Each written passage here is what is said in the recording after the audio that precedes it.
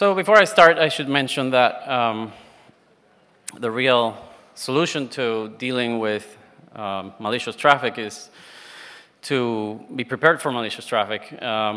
In particular, you should build your links and in your server capacity in a way that allows you to absorb attacks. But in the meantime, because things in the physical world take money and time to change, you need better tools.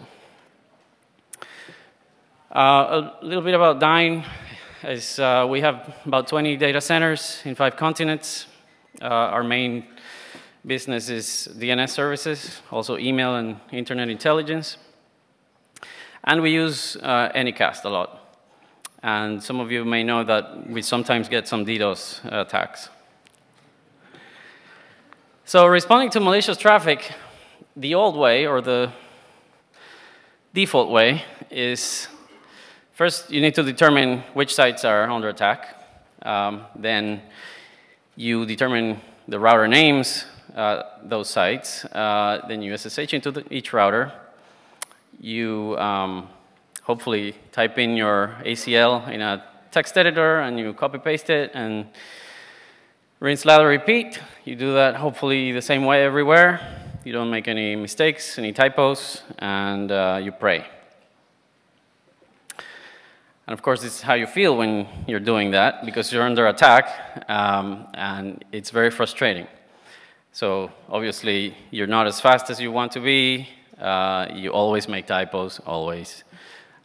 You forget one router, or you logged into the wrong router, and then you have problems with cleaning up later because you left the ACL in some place and then you forgot about it. Or if you have automation like we do, your ACL gets rewritten before even the attack is over. So it's just a big mess.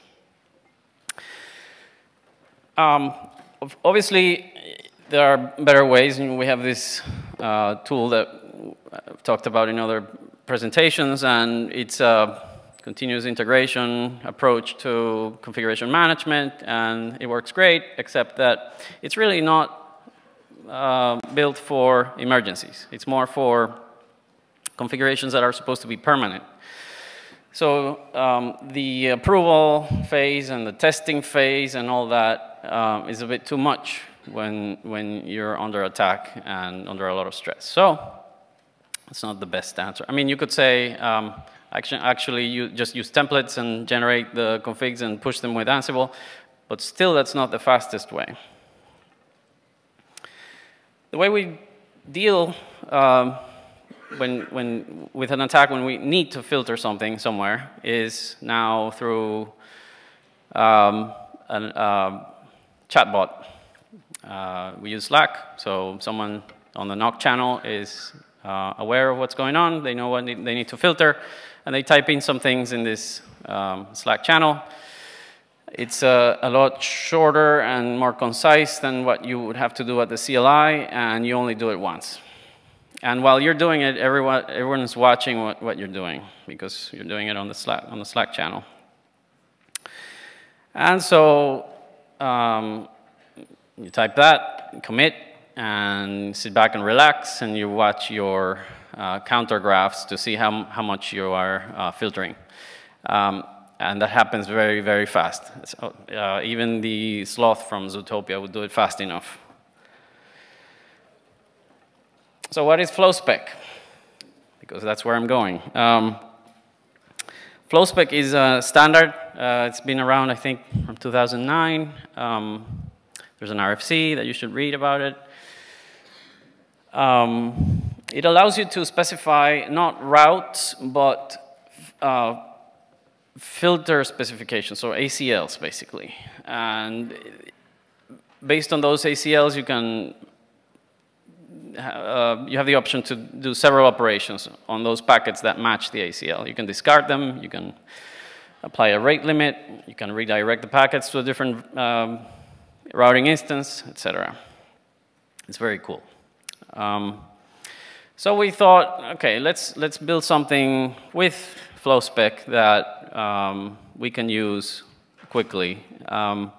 And so we've used ExaBGP. Everybody probably knows what that is. It's a BGP tool that is open source. It's great. We use it for other things, and we thought, well, let's just put an API in front of it, make sure that the API allows us to specify these filtering rules, and put some persistence, some storage, so we can save them, and then we have that XBGP instance talk to every edge router in our network, and then that opens up a lot of possibilities. So with an API, as you know, you can do many things. You can talk to it directly from a command line, or you can tie it to a chatbot, or you can build a web page that talks to the API.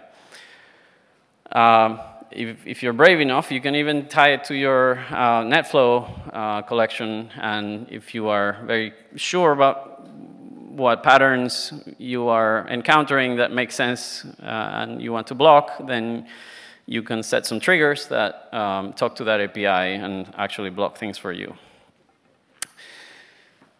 So in our case, we built it. We put the API server in one of our core sites. We just configured a peering with that API server from every edge router. And you can actually also do redundancy very easily by just placing the same thing in a different core site or different part of your network, and use Redis replication to exchange the data, and just peer with the other one at the same time from every router, and it would look something like that, right? Very simple.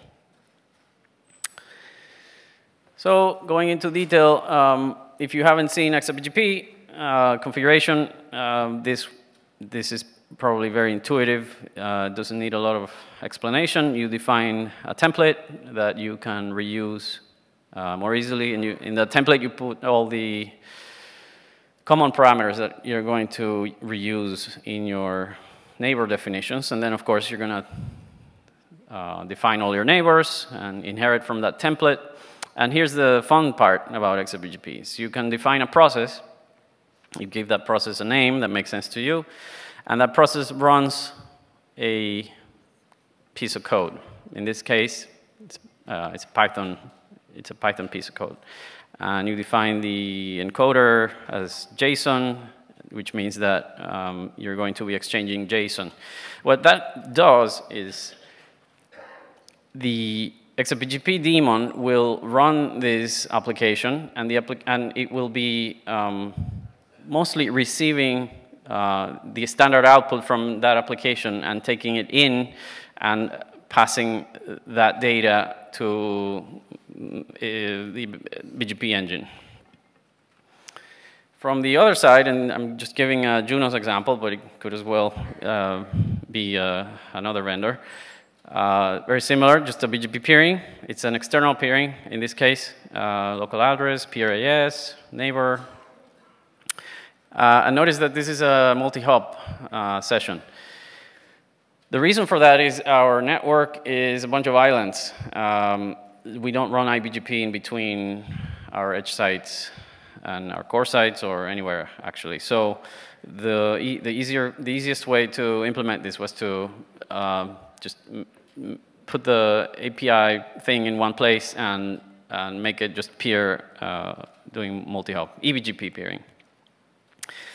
The part at the bottom that says no validate, if you've read the RFC, it'll make sense. But if you haven't, very quickly, there are some mechanisms defined in the standard that try to protect the receiver of the Flowspec in a way that doesn't compromise someone else's routes or someone else's traffic.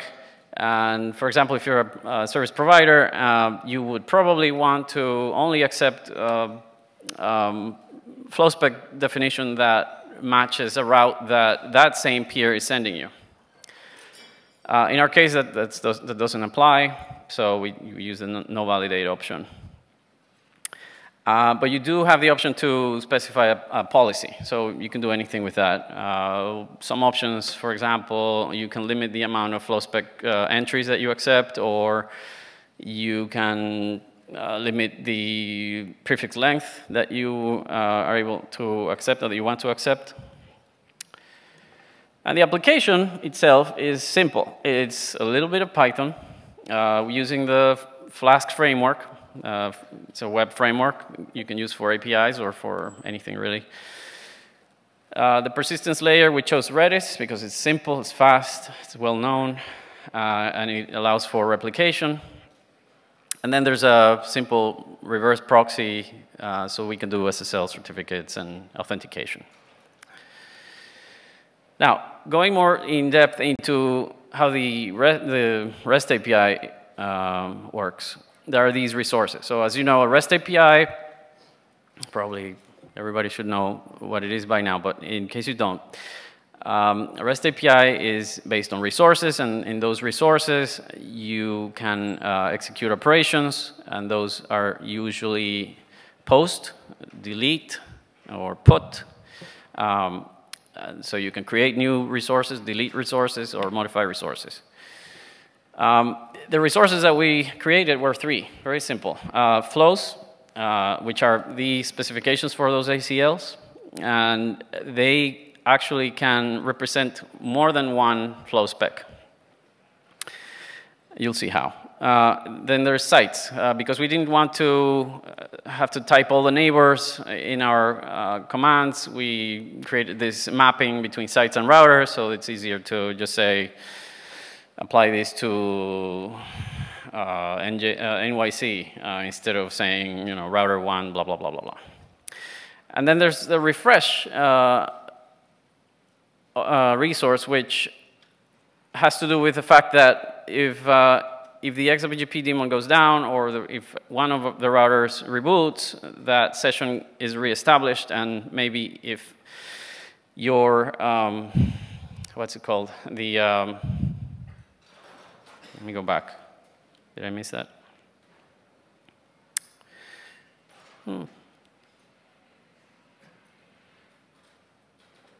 The timer, what's it called? The graceful restart, saying my memory. If graceful restart has expired, then you need a way to refresh that route, that flow spec definition. And that allows you to send it to all the routers affected by that rule. The flow resource is a n-tuple thing with all the possible parameters for matching the packets. We did not include all the possibilities. There are more, like packet length and ICMP code and a bunch of little details that we thought, well, we'll start simple and then add on. So these are the parameters in the flow resource. It has a name. We usually name it after the incident that's going on. The neighbors can be sites or routers. The operation is you're either announcing or withdrawing. You have source IPs and or destination IPs, protocol, source and destination port expressions, and those are based on the RFC syntax. And optionally, a rate. So by default, we discard packets, but if we pass the rate option, then the packets are rate limited. This is an example using curl. So speaking directly to the API from a command line. The header says content type is JSON. The operation is post, so we're creating a new resource, a new flow resource. We name it example flow. It has a list of neighbors, site 1, protocols, TCP, 2 source IPs, and 1 destination IP. And then the ports are port 80 and port 443, and a rate. Once the flow is created, you can query the API and see that everything you passed it is there. And you can see it in nice JSON output. And this is what XWGP receives. So once the flow spec, the flow resource is stored in Redis, then it is converted to this JSON format that XWGP understands. And you'll notice here that it creates 2 flow spec definitions, 1 per source, because the standard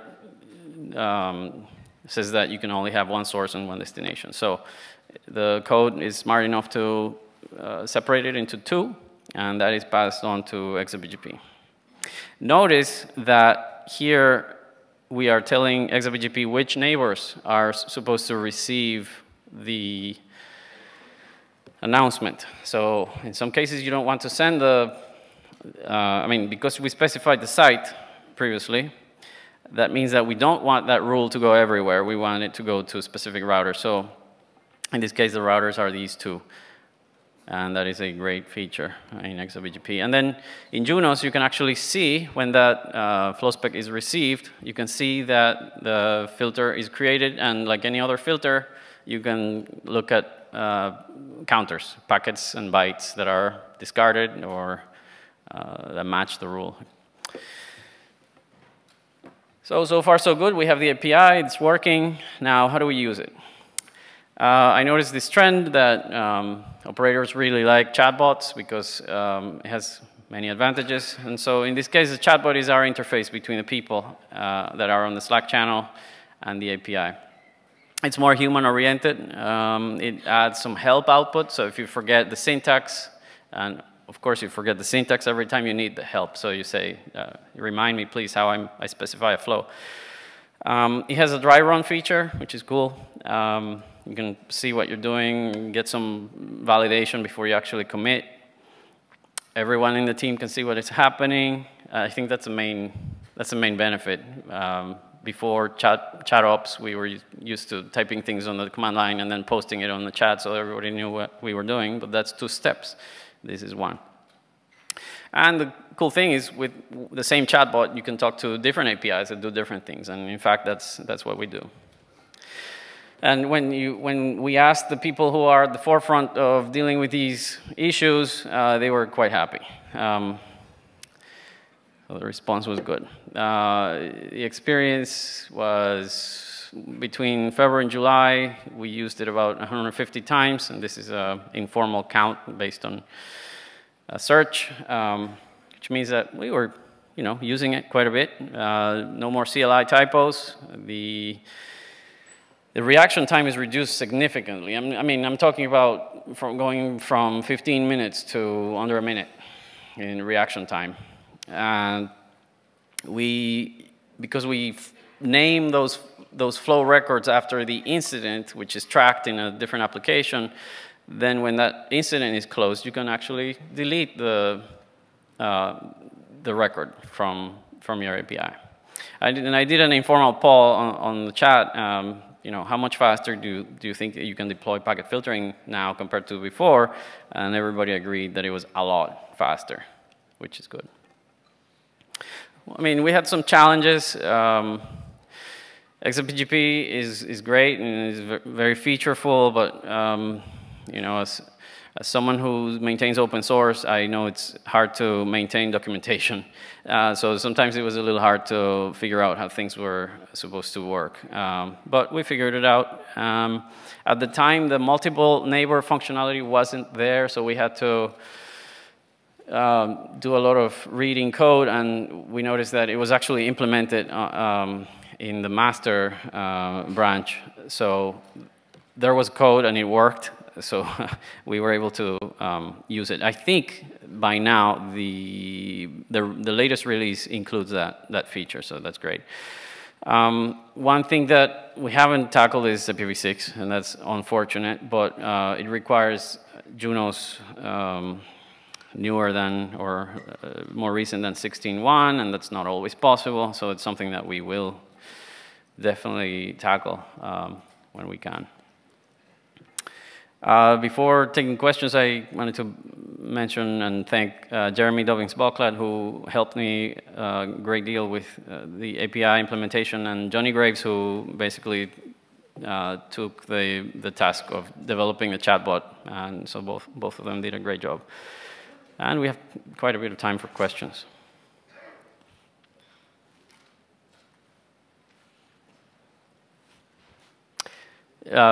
Maybe some closing remarks before I forget.